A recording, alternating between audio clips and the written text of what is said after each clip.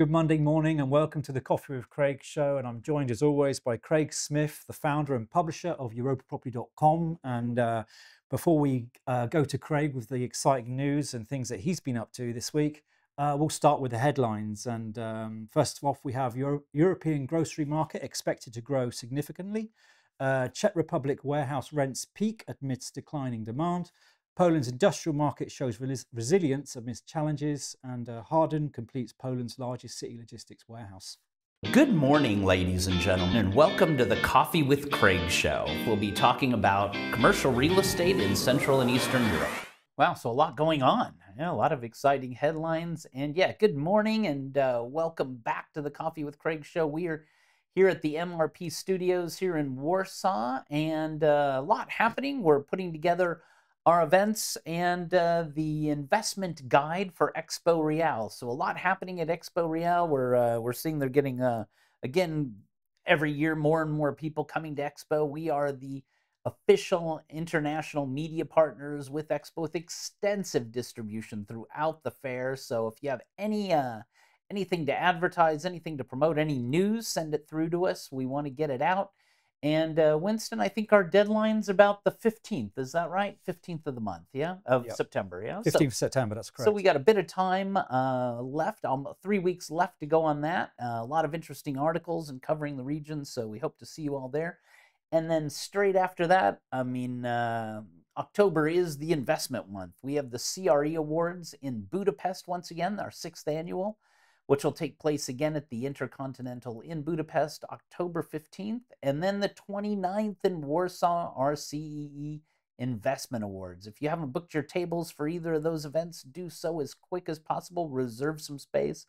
We also have a few award categories left that can be sponsored, so take a look at the websites or drop me a message, and we'll send you the list of categories that are available. Having said that, we'll take a little break and we'll come right back with Winston, Norman, and the news.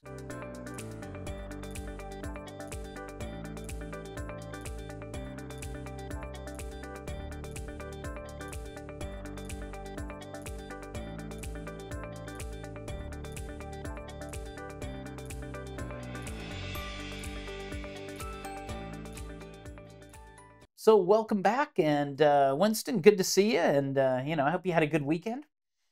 Yeah, very nice weekend. Yeah, it was a long weekend, so can't argue with that. Pretty hot here in Warsaw, though. It was steaming. It was steaming hot. It's great to be in this studio, nice and air conditioning, and probably the coolest I've been in the last 5 days. Anyway, let's very exciting headlines. So let us know what's going on in more detail, and let's talk about what's happening. Yeah. Thanks, Craig. So Savills have announced their European grocery market report, which predicts strong growth for Europe's grocery sector in the coming years, driven by improved consumer confidence and inflation nearing target rates and rising retail sales. And Savills go on to say that the Czech Republic and Belgium are expected to see the highest retail sales growth in 2025 at 6%. In the Czech Republic, food retail sales have increased for 6 consecutive months. Leading to expansion of major chains like Lidl and Kaufland. And the market is also seeing shifts towards convenience stores and city centre express shops as consumers favour more frequent, smaller purchases closer to home. Right. Well, interesting that the Czech Republic is growing so fast. Yeah, it is interesting. Yeah, I wonder if they're just eating less at restaurants, or because they're probably eating the same amount of food, but maybe just going to restaurants less or something. Yeah. Possibly, it just surprises me they don't mention like shops like Żabka there, because, in Poland, for example, Żabka is, on every corner now. And that is like a convenient shopping extreme. Yeah, you can pretty much see the next Żabka from the Żabka you're at. Yeah.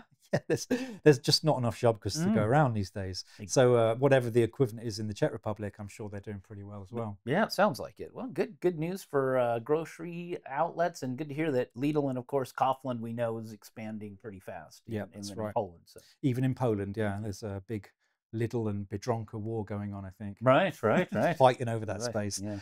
And staying in the Czech Republic, actually, and warehouse rents in the Czech Republic have doubled over the past 5 years.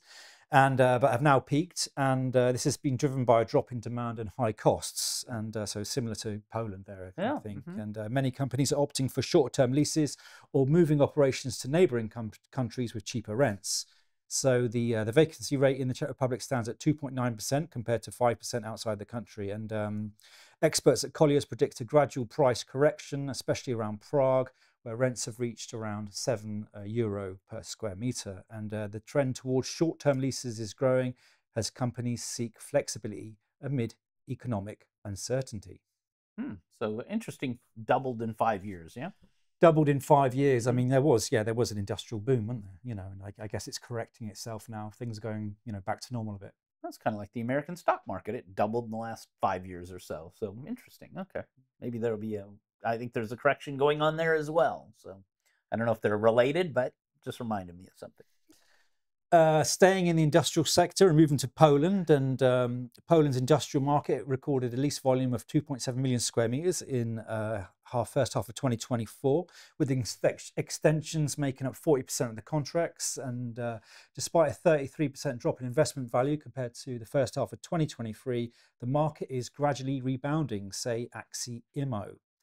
And developers are focused on acquiring existing buildings due to high construction costs, while moderate new supply and stable vacancy rates indicate a balanced market. And the most active regions in Poland were Dolnośląski, Mazowiecki and Śląski, with significant new contracts and renewals driving demand. Oh, great. Well, good to see that industrial's doing well. Yeah, and it's predicted, Aximo predict that despite a slower consumer recovery and a reduction in output, Poland's industrial market will grow, or expected to grow, in the second half of 2024. Right. Well, that's where we're at now.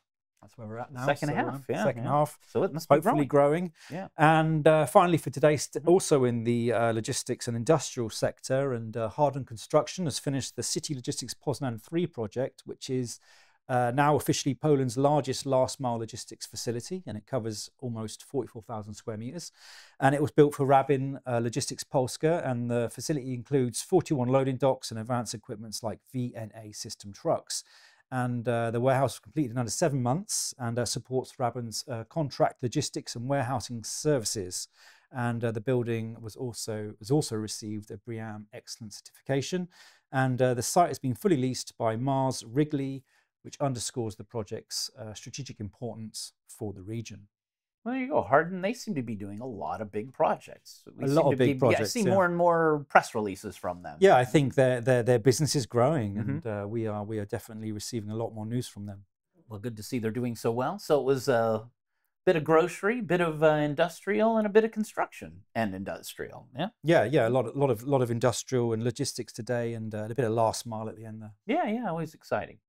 All right. Well, great that you're all joining us here on this Monday morning on the Coffee with Craig show. A lot going on already this year, and I can see people are back, even though it still feels like middle of summer. I can see people are back in the office. Traffic today was horrible, so good to see maybe some of them are our clients coming back, and see we're getting a lot of press releases.